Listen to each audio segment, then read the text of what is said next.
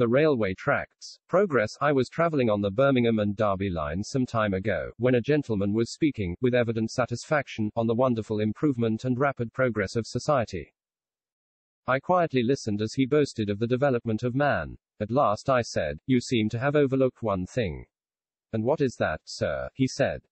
I replied, "Why, sir, it is this: you forget that this world has yet to answer for the murder and rejection of the Son of God. That is the end of this world's progress." The man appeared struck with surprise, and I thought alarm. I showed him that however man may dream of this world's gradual improvement, God's word speaks out without mistake. Christ distinctly foretold that he would be rejected. Luke chapter 22 verse 25 to 30. For 1800 years this world has treated the mercy of God, in giving Christ, with contempt. I asked him if he thought God would bear this forever.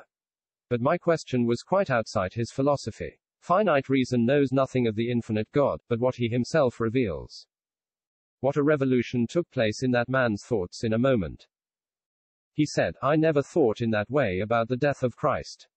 This reminds me of a question a young man once asked me. It was this: if God knew for certain that men would reject Christ, where was the use in sending the gospel?" "Well," I said, "I will answer by an illustration. Suppose some nation, say America, were to murder the British ambassador, of course that would at once cut off all relations with England. Well, there would be one of two things for it: immediate judgment, or forbearing mercy. England would be just in demanding instant satisfaction. But now, instead of that, though England might well know that such was the inveterate hatred of that nation which had deliberately murdered her ambassador, that the offer of pardon would be rejected with disdain. Yet would there be no meaning, no use, if, instead of demanding immediate satisfaction, she sent the most conciliatory message of reconciliation? Yes, England's character would be manifest to the whole world, and when she ever did proceed to extremities, still her clemency would be acknowledged by all. "Oh," said the young man, "I see the point. The character of God is manifested." "Just so," said I, "and oh, think of the person of Christ, the Son of God, heaven's ambassador. And is it not even so that men by wicked hands have murdered him? And God did know that such was man's hatred, that he would reject him. Yes, and having murdered and rejected him, talks of progress. God knew it all, and most certainly all relations with God are cut off by the murder of Jesus. It is impossible for God to talk to men about keeping his law that are murderers of his Son. No, no, the whole world stands guilty before God. Surely man cannot be more guilty than the murder and rejection of Christ proves him to be. But, oh, the wonder of all wonders, God did not proceed at once to righteous judgment, but infinite love and grace burst through the very wounds of Christ. And God speaks peace and pardon to black vile man through the very blood of his murdered Son. Yes, he knows man will reject even this mercy, yes, all men. But out of these very rejectors God is, by the power of the Holy Ghost through the gospel, gathering his church. And is he not glorified in that very world that still rejects him? Yes, yes. Oh, the long-suffering forbearance, the grace that still beseeches men to be reconciled to God. "Ah," said the young man, "I never saw how God would be thus glorified in all his ways. Now, reader, what think you? Just look for a moment at the world, filled with wickedness and violence. Oh, what a scene! And if you look at what bears the name of Christian, nay, it will not bear looking at. I say, do you think God will bear this forever? He bore long in the days of Noah.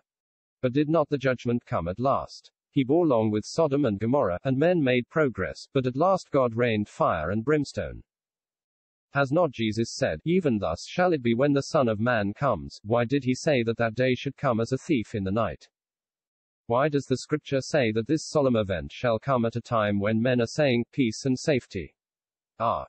He well knew that men would believe a lie, yes, that lie of Satan, when he persuades men to say, the Lord delays his coming, and therefore the word of God is full of warnings. Lest that day should take any of us unawares. The only progress that the scripture reveals is that of increasing iniquity. See 2 Thessalonians chapter 2 verse 7 and 8, 2 Timothy chapter 3, etc. But you ask, do not you believe the world will be converted by the preaching of the gospel? Oh, no, reader, I do not indeed. I just believe what the word of God says, that the world will become so wicked, and the professing church so corrupt, that Christ will come again in judgment.